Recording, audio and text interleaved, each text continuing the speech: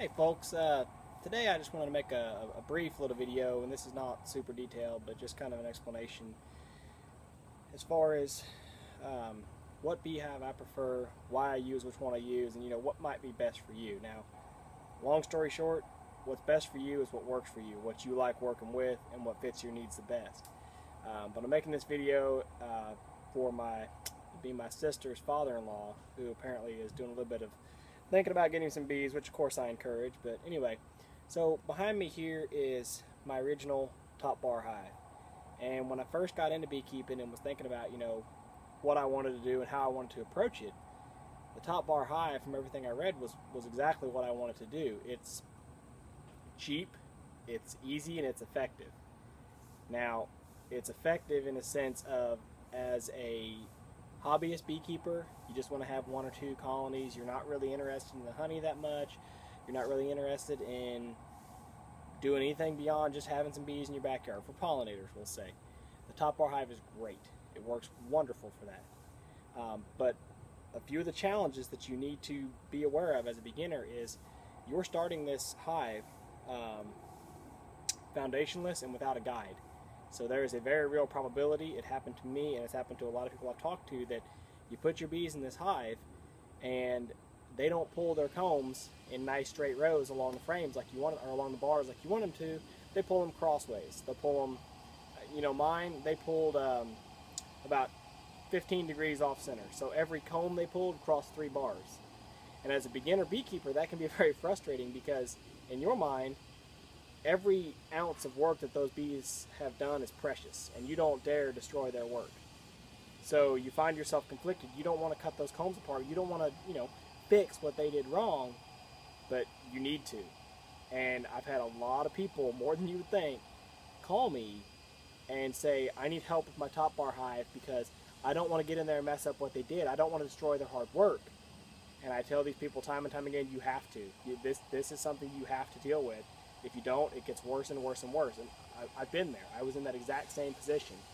So that's challenge number 1, is making sure they pull straight combs. Once they get a couple straight combs, it's easy. You just move a new bar in between 2 straight combs and they'll just fill it in. They want to maintain that proper bee space, so they're going to draw parallel combs. But it's that getting started that can be chancy. The other big challenge, as far as the hive itself, is you're limited on length. So you see the hive here, it's only so long. Once they fill that length, that's it. They're out of space. So if you accidentally build your hive too short, then you find yourself in a situation where you need to make a split, or you need to harvest honey, or you need to do something to try to give them some more space in order to prevent swarming. My first year beekeeping in this exact hive, in the first 2 months, they filled it completely full. And I found myself in that situation. Now, I did enough reading. I took action as quick as I could. I made what they call a cutback split, or a queenless split, and I forced this hive into an emergency situation so they pulled queen cells, and then from that I actually made 3 splits. So I went from 1 hive to 4 after 2 months, which was exceptional success, and I managed to carry all those hives through the winter, which was even more amazing, but I managed to. But again, that was what I had to do to maintain the rapid growth of that hive, because they outgrew this box. You can't just slap a second story on it. I've seen some creative ideas. I've seen how people will, they'll build a box that'll sit on top, and they'll drill some holes or do whatever they have to do to give them some more space. But the fact is, now you're removing that simplicity aspect.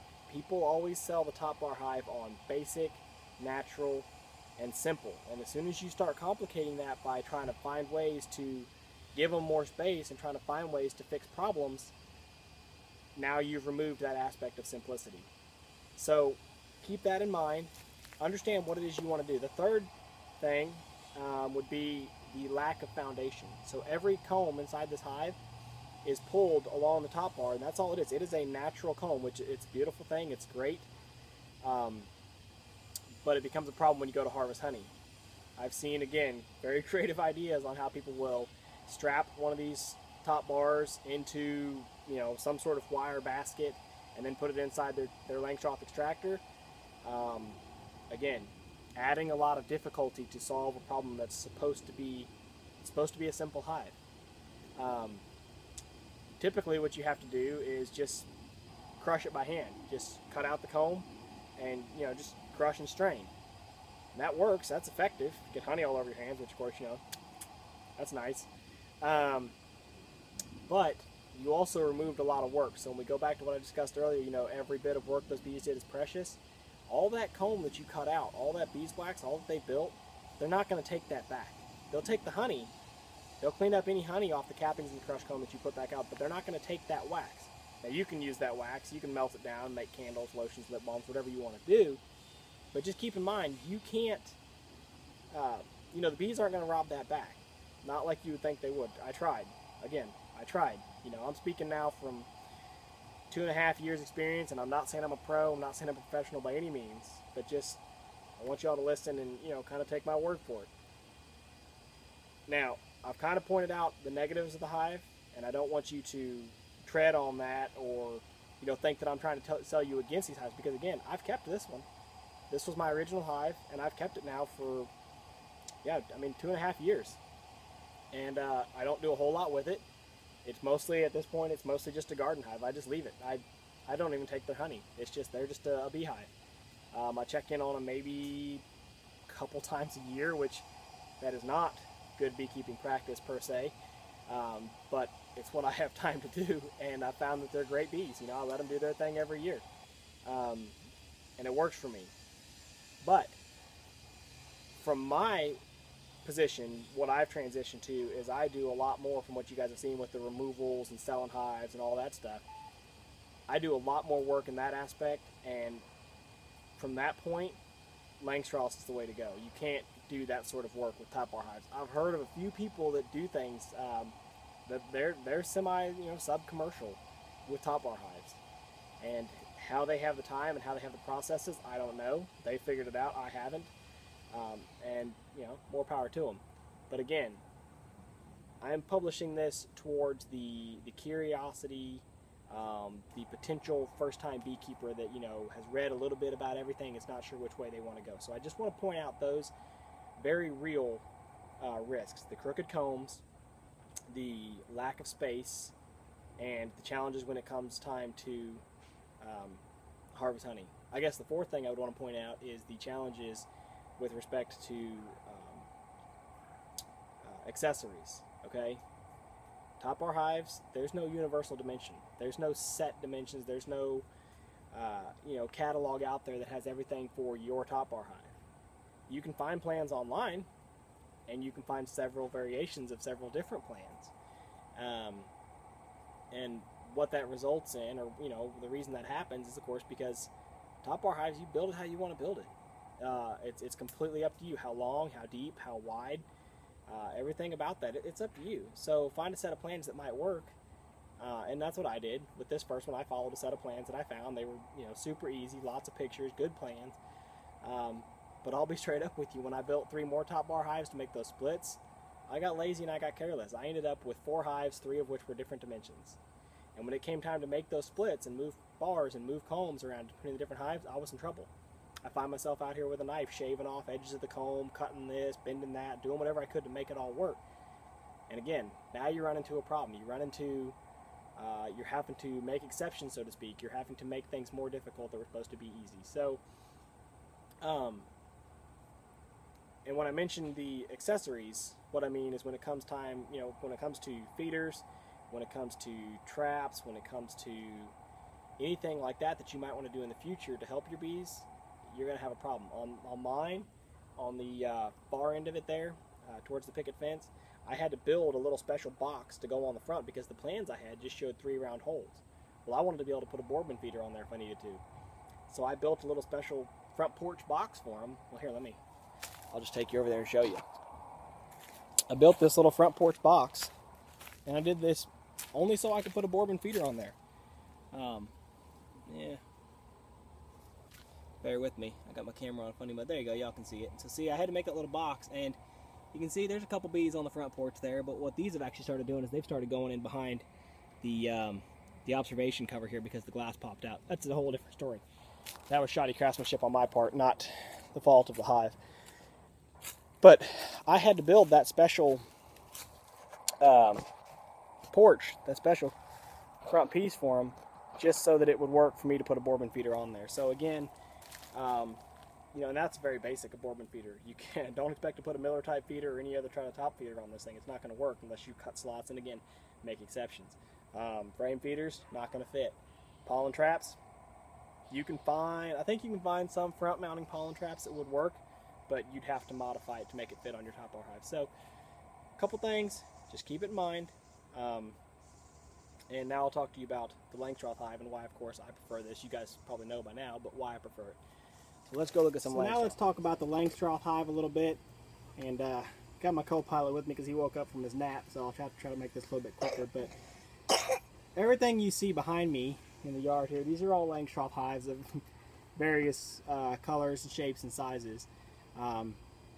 But conceptually all the same. Inside each box has, depending on the width, 5 to 10 frames.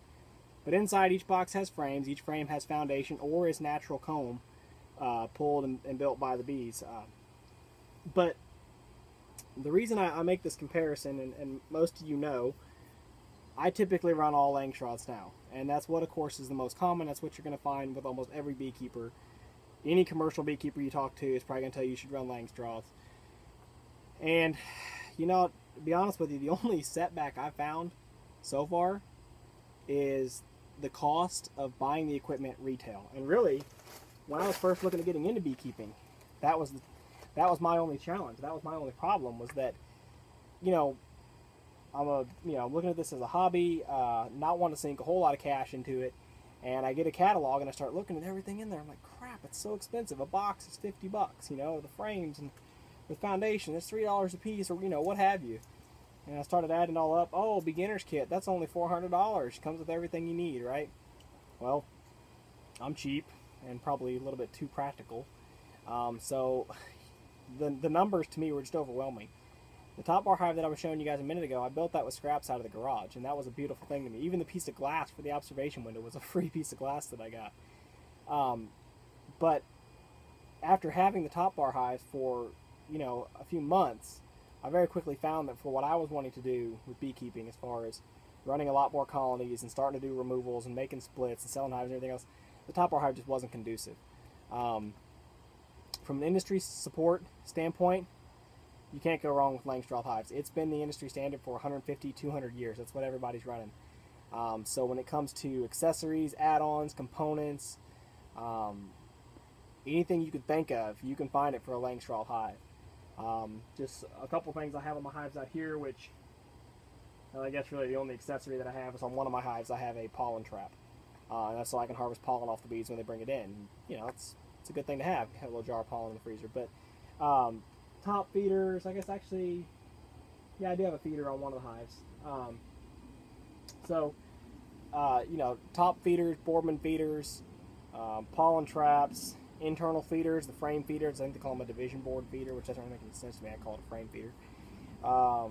Queen excluders, beetle traps, all that sort of stuff. It's screen bottom boards.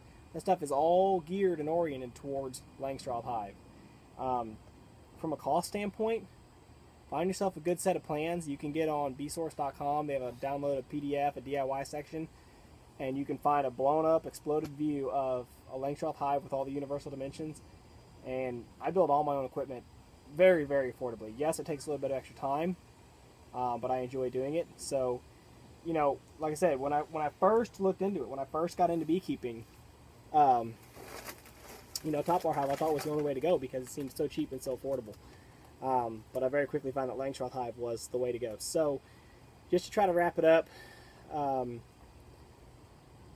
you know, again, do what works best for you. Do what you want to do, what you think is best. I don't want to discourage you from trying a top bar hive if it's something you think would be fun. But I will warn you, you need to do your homework first. You need to read. You need to understand the challenges like what I mentioned and any other challenges that might come up along the way.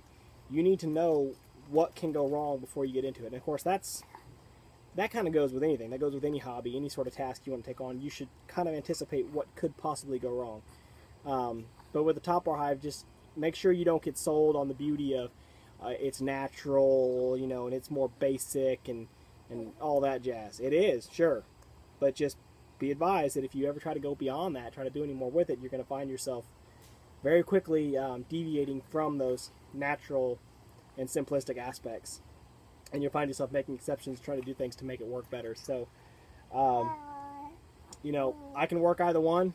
You call me and you ask questions. Of course, I always tell people, you know, if you're going to call me and ask me for advice on your beehive, you better have done an inspection, okay? Don't call me and just tell me that it looks like there's a little less activity on the board. That doesn't do me any good. The best thing you can do is just do an inspection, pull every single frame and write down what you see on that frame. And since each frame is double-sided, I would tell you do it in terms of 20s. If you have a 10-frame box, do it in terms of 20s. So what did you see on one half of each frame? Did you see 50% brood? Did you see 90% brood? Did you see 50% pollen? Was it 100% honey? Take notes and document all that, and then put it all together at the end on how much of each item is actually in your hive. When it's all said and done, what's the hive? You know, 60% honey and 40% brood and 0% pollen. So that's a problem, you know.